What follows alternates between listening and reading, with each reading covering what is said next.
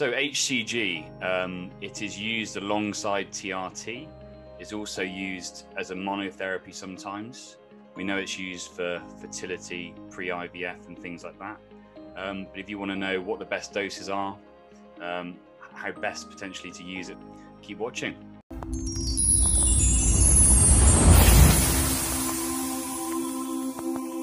Best HCG dose and also potential doses. But if you want to know what the best doses are, what do you think about best HCG dose? George, what do you think about the best? I mean, obviously Nelson's put his thing across. Best HCG dose for monotherapy. Yeah, I'm using a pen that has clicks, and one click is 250. So I'm using 250 every day, which is 1,500 per week. Now, back when it used to have Pregnil, it came in 1,500 IUs in 1 ml. So I was cutting in 10 pieces and I was using 150 every day. That makes 1,000 roughly per week. So I believe that less than 1,000, it's not so productive, you know, so you need to hit 1,000 and above. Too much of it, however, it may give you some edema. And I have to tell you, before going on vacations this summer, I couldn't carry with me HCG because I had to, you know, it requires a fridge. So I injected in one dose, 2,000 IUs. And frankly, the next day I had a lump in my nipple and I had to use tamoxifen, 40 grams a day in order to diminish this. HCG itself doesn't aromatize, but it's the conversion to testosterone that will aromatize eventually. So indirectly, we will increase estrogens through this pathway, you know. And I believe microdosing, such as microdosing of testosterone, is the real deal to do. I think, Nelson, you had mentioned that, you know, according to some of the studies, there was a 500 IU of HCG 3 times a week that showed an effective increase in intratesticular testosterone. So could it be the area under the curve, the total volume of the HCG that matters, or is it those dose? They actually showed improvements at 350, by the way, 350 to 500. Dr. Lipschutz picked the 500 because I guess it's a lot safer to, maybe I picked 350 would have been 50% effectiveness in 66%. So it could be 350 to 500. They're in the curve. Well, so you're doing 250 a day. That probably will work. I think what George said is 100% right.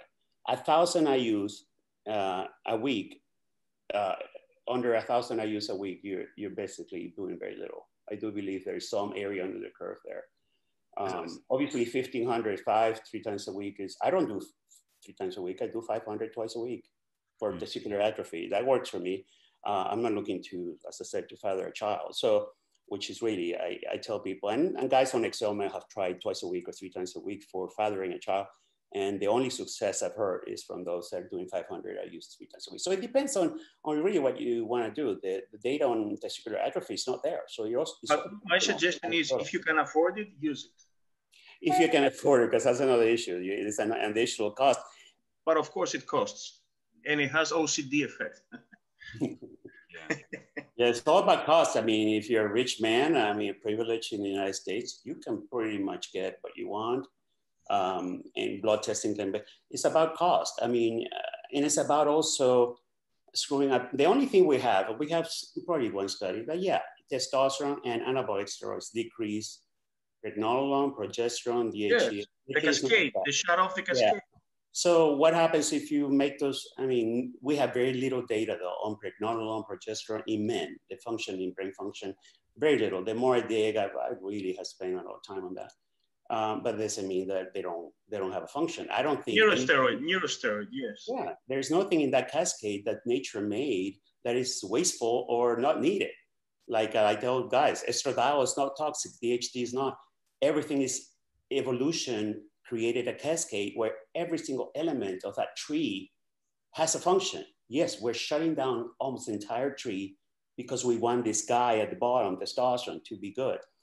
Does that have long-term consequences? Am I a more effective my brain function on HCG than I was before? I have to say that last decade has been the most productive of my life.